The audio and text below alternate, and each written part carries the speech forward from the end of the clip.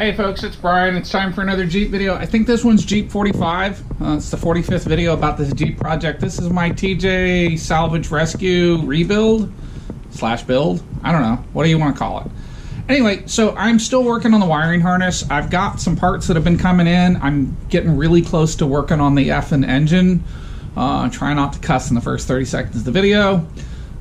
So I'm just going to be working on the wiring harness. Okay, the first 30 seconds are done. The fucking wiring harness is going to get worked on today.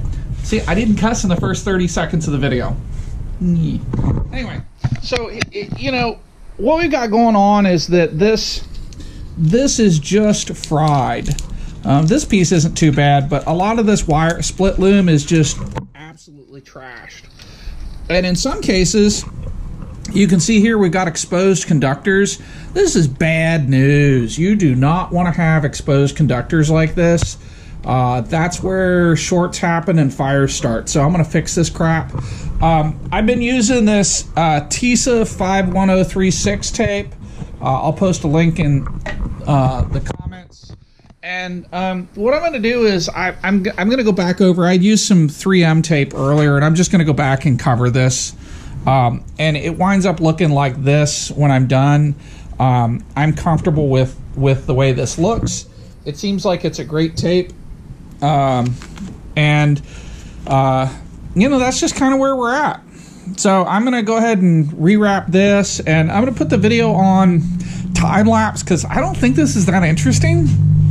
And over here, I've done this already, so I need to... I'm going to take this loose and I'm going to rewrap these. We'll see how far I get. I don't have a ton of time to work on this today, and that's the problem I have during the week. I'm using 1/4 inch, and this is a nylon braided material, 3/8 inch, 3/4 inch, and I've got some 1 inch over here, and I've ordered more 3/8 and 1/4 because this is a really popular size. I don't think that's going to be enough to do the rest of this.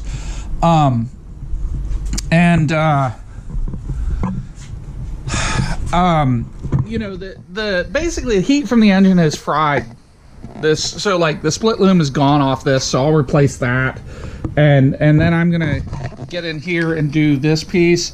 The other thing I bought are these Panduit push mounts, and I'll switch out a video, or I'll switch out time lapse when I get to using these. I've got several different sizes, and these are going to allow me to replace the zip tie mount. So it's going to replace this. This is a combined zip tie and push mount. So that's a push mount anchor that I can then run a zip tie through. So it solves that problem and makes it serviceable for me. I ordered about 10 of each size, just figuring that would kind of get me to where I needed to go. And you know, so we'll see where that takes us.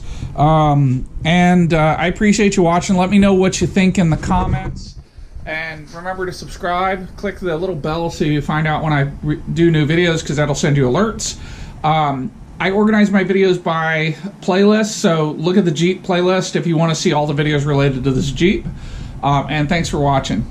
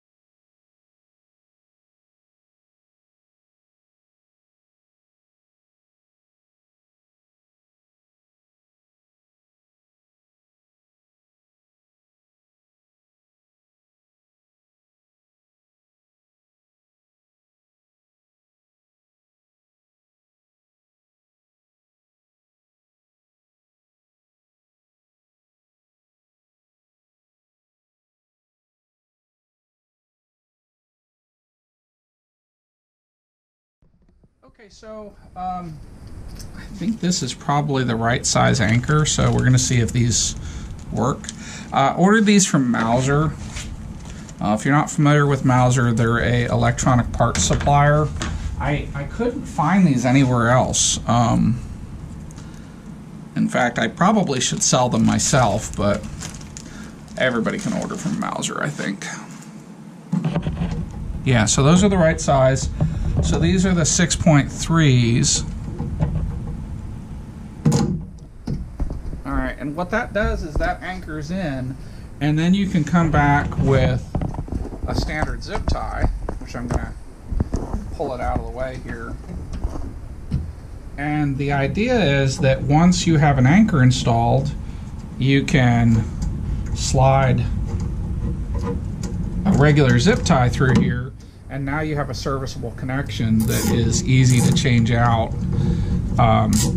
If I have to take this zip tie off,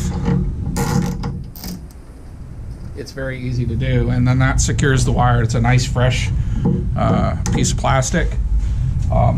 You know, under the engine's a harsh place to live for a piece of plastic. So my goal is to upgrade a lot of these anchors.